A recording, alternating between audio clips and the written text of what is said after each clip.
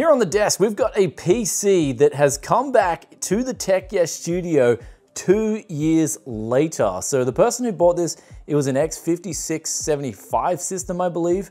Now they're saying that it turns on, but it doesn't give out a signal to the monitor anymore. And that basically could be a number of issues, starting from the GPU, could be a graphics card that's just had enough, or it could be just a faulty stick of memory, or even simpler yet, it could just be something simple as reseating the memory or resetting the CMOS. So today, we're going to go through some of these steps and see what is wrong with this computer. But first things first, they said that they thought it was the power supply.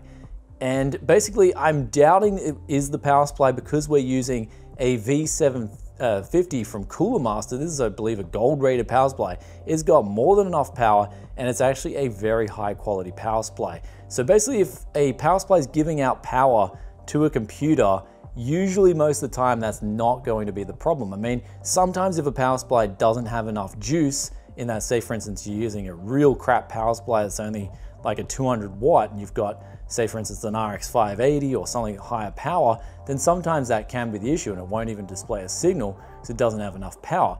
You can, however, in extremely rare circumstances, so I've only actually ever had this happen once in the history of the channel, have a power supply that still works, but it is faulty. But usually in this case, or at least in the experience that I had with this faulty power supply, it still gave out a signal. So the fact that this isn't giving out a signal and we're using a really good power supply makes me doubt that it actually is the power supply. So with that aside, let's try and boot this thing up and see what is wrong with it.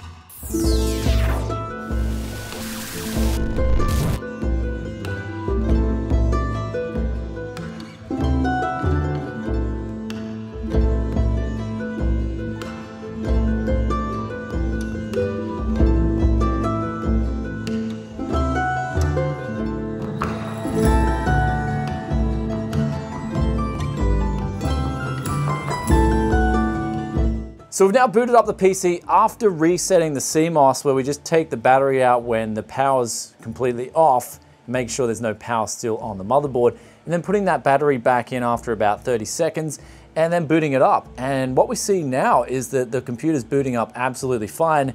The 12 gigabytes of DDR3 memory is being recognized too, so we don't even have to reseat the memory because there's essentially nothing wrong with this PC, except this right here, and you may notice that that fan is not spinning at all. And that essentially still has the LED light working, which means there's power going to the fan still, it's just the blade is not spinning properly. And what we can actually do right now is move the blade, and we can hear there is a noise. So it appears like the fan has either got a bad bearing in it, something's gone, and that may cause it to stop working. Of course, mechanically, it could just be a failed fan as well, in that it just no longer works. And what this could have done, essentially, is made the CPU overheat, and then that could have caused the system not to boot properly, in that it wouldn't switch back on. And they thought, oh my God, my system is no longer working properly, something's wrong. So what we're gonna do now is replace this failed fan, where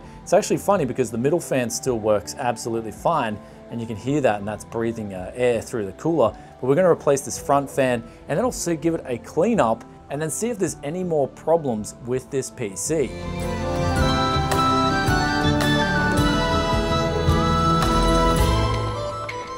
And that's alright laddies, this a PC be getting some talk, yes lovin'.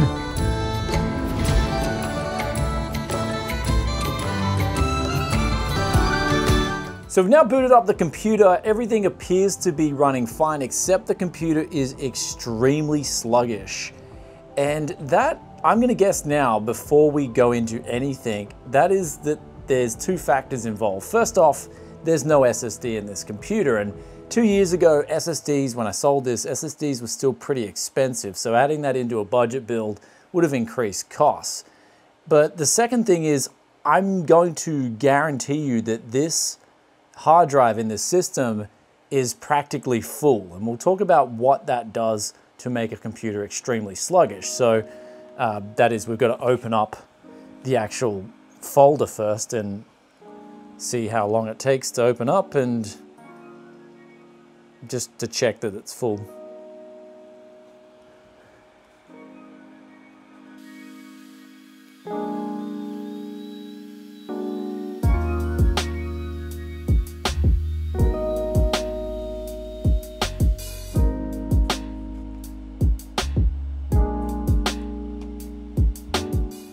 What we've got right here is a 1 terabyte hard drive, similar to what's in the system at the moment.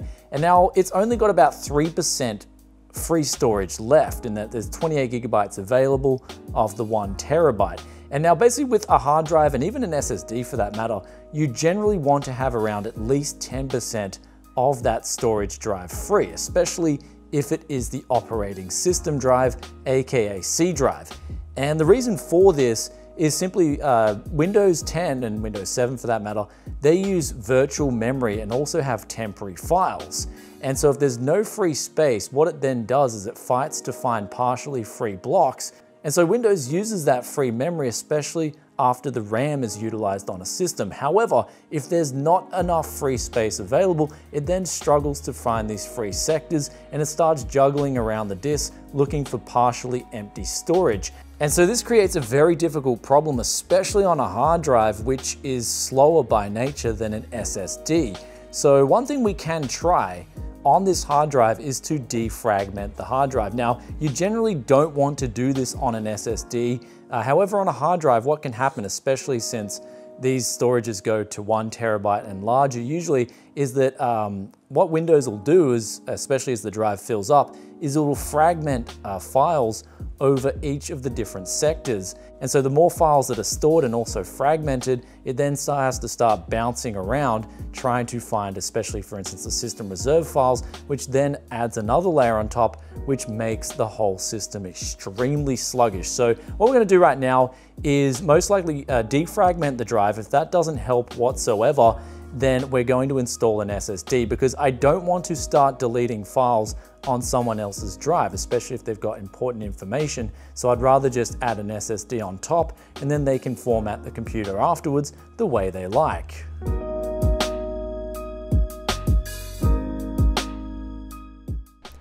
And now we're back after the defrag. This actually took a couple of hours, believe it or not. And what we're gonna do now is take off the desktop icons, just view, right click, view, take them away, and we're gonna restart the PC just to see if it has improved the snappiness at all. So if it has, then I can just say to the person, look, basically what we need to do is we need to clear up some space on your hard drive, but I'm still going to heavily suggest putting an SSD in this thing, just to, at least when I'm fixing this thing up now, have my sanity in check.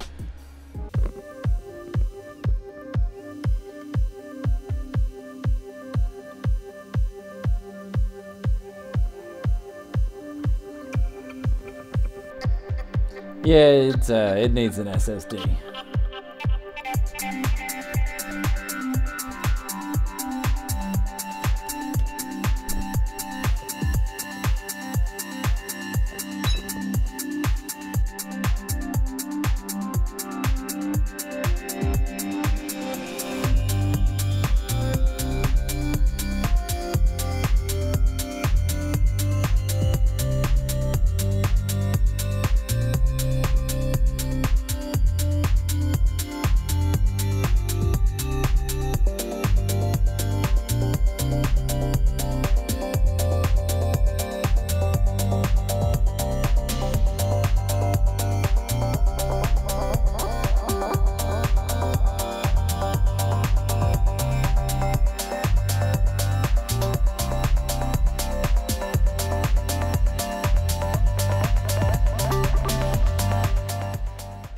So we just finished installing the SSD, and this is just one of those night and day differences. This thing feels like it's gone from a 2005 or earlier millennia PC to now a PC that is modern day 2020. Though, one thing we're doing right now is we are testing out CPU and GPU temperatures just to see if I need to update and change the thermal paste. And it's looking with the CPU, that's absolutely fine, where we're averaging out around 55 degrees on the cores with a maximum going into the 60s. And this is in like a 30-degree ambient environment here, so it is really hot. Though the GPU is creeping up towards 80 degrees, so it looks like I'm gonna have to change the thermal paste on the GPU, but not the CPU. And you're probably thinking, well, you should just change them both.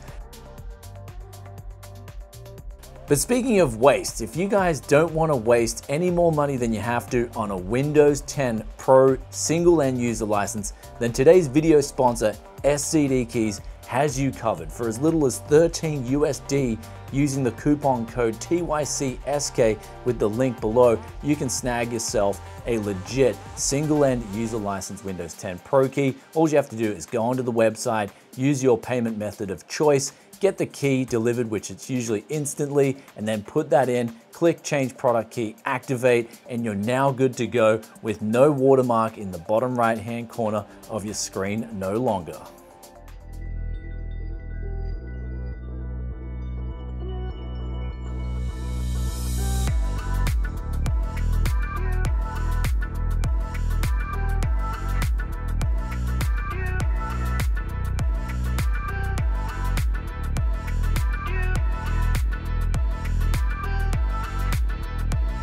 And with all that out of the way, we've now got a PC that's running like brand new that I get to return to the person, and I'm pretty sure they're going to be pretty stoked because the performance is still really good, as we saw with that Heaven benchmark. Though the GPU temperatures, we got roughly a 3-degree drop, so the ambients are pretty hot, and it is a GTX 780 OC edition, so it's going to run hot by nature. Though everything else aside, the SSD made a huge difference to this PC. Even though initially their problems were just a simple reset of the CMOS battery, there was some other problems to go through after this problem that I experience a lot with people buying PCs. And the most common issue by far is on the back of the motherboard, people plugging their monitor in via the motherboard display outs versus the GPU. I get this question literally like 1 in every 2 or 3 builds. Someone will be like, oh my God, I got this PC home and there's no signal. And I'll be like, I'll just show them a picture and I'll just say, make sure it's plugged off the bottom slots, not the top slots. And then I get a reply later, thank you so much, it's working now. And that's the most common problem by far. Even though the problem we saw here is actually probably the second most common problem I do get, where the PC doesn't boot up and it just needs a simple reset. Or, of course, on top of that, one thing I didn't say earlier is reseating the memory. That's actually one thing that does work quite a lot as well. And reseating the memory can also not only make the computer work fine again, but it can also bring back memory that is missing. So say, for instance, someone will say, oh, like, I have 16 gigabytes of RAM when I bought the PC, but now it's only showing 8 gigabytes of RAM. Simply resetting the memory a lot of the times will fix this problem. Of course, you can have faulty parts, that will come up as well. And the good thing was the owner of this build has taken good care of it, and you can see that when I was cleaning it out, that everything was relatively clean before I even gave it just quick tech yes lovin'.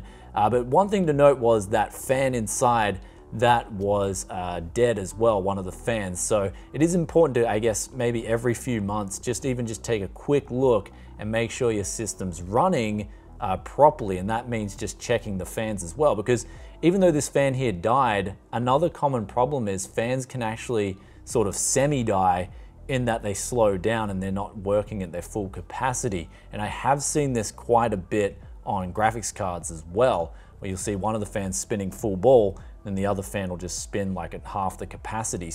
But I thought by taking this PC through the paces here today, I'd show you guys that a lot of the times it's actually a lot more simpler to fix up a PC and get it running to 100% than it is with the other ultimatum where you have faulty parts and you've got to replace things. And trust me when I say this, the motherboard, if you have a faulty motherboard, that one's a big pain because you got to pull everything out and then change the motherboard over and put everything back together. That actually takes longer than building a new PC. But do let us know in the comments section below, what are some of the problems you guys come into when you're dealing with PCs? Are your problems usually as simple as mine, or are they more complex? Love reading those thoughts and opinions as always. But speaking of thoughts and opinions, we've got the question of the day, which comes from BDivvy2000, and they ask, why not vacuum instead of blower? So he's referring to why not use a vacuum cleaner instead of using the blower that we used even in today's video. I have only ever used it to clean my tech with no issues. Blowers only make a mess of it.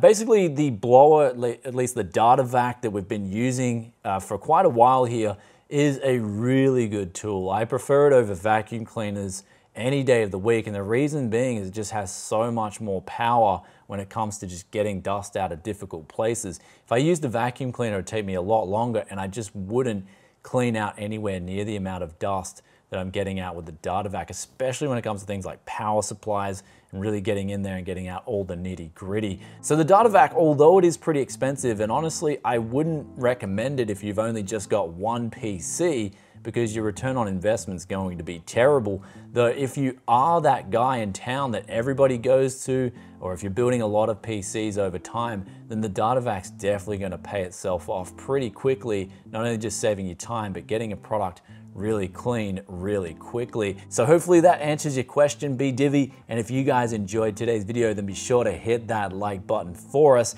And also, if you stayed this far and you're enjoying the content and you're not subbed yet, make sure to hit that sub button and ring the bell to get that content as soon as it drops. And I'll catch you in another tech video very soon. Peace out for now. Bye.